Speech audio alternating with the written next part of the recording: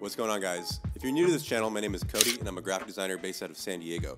I design websites and apps and a lot of other digital experiences with the occasional branding and kind of logo design stuff. But today we're going to talk about something I think every designer is pretty much excited about, and that's Invision Studio.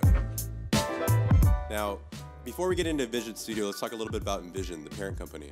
Invision came around in 2011 and they've been making waves in the design community ever since. The platform makes it incredibly easy to upload your designs and preview them on different devices. So I could literally upload pages of an app, sync it to Invision, and then preview it on my iPhone instantly.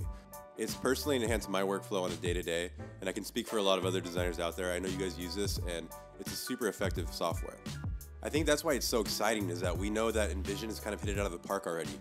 You know, everything they come out with and all the new features they add to just Invision itself is remarkable. It makes the workflow so much quicker. Let's just very quickly take a gander at some of the features that Invision Studio is promising. One of the features I'm personally excited by is the responsive layout design within Invision Studio. As many of you well know, when you're designing for apps and websites, you have to consider different device sizes and screens and different ratios, different browser widths, things like that. So with this feature, Invision is allowing you to size your artboard, maybe move around a grouped object, and everything around is going to be kind of fluid. It's going to adapt to what you're doing on screen almost automatically. So I think this is going to be really exciting for a lot of designers. It's going to save you a lot of time, and I think it's just going to feel natural and kind of work for you. I know a lot of you work at studios or creative agencies where you constantly have to work with others to kind of collaborate on projects and have access to each other's files.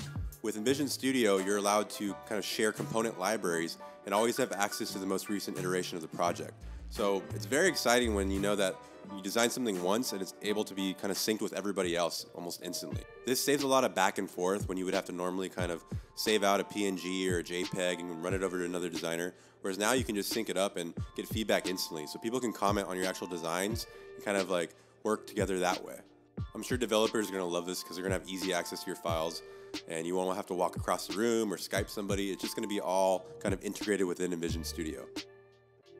One of Invision's greatest features to date is their rapid prototyping.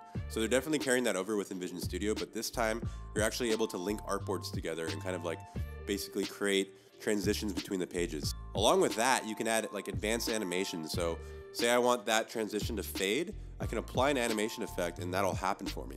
Or maybe you want it to slide out from the right or left, like all the kind of like traditional animation presets that you would normally think, they've included those in Invision Studio. This is one of those features that's going to be super awesome to kind of get your hands on and really like see how your design comes to life. So, you know, those little delightful details, if you click on a button and then like a screen fades in, like that's just super delightful to a user. And I think it's those little details that really make people want to interact with your app. So now people that maybe don't have a lot of skills when it comes to animation, they're going to be given that resource now. So you can literally make an interactive prototype that feels like a real app in a matter of seconds. So what does this all mean for Adobe and Sketch? Well, I'm a huge fan of Sketch because they've built it with designers in mind. It's very lightweight.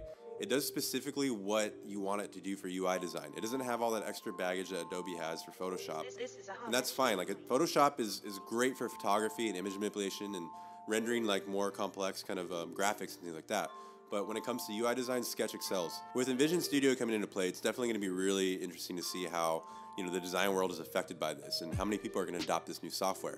I, for one, I'm going to keep using Sketch until I immerse myself more into the program, because Sketch has proven to be awesome for me. Like in my workflow, it's very quick, it's very lightweight, and it does what I need to do.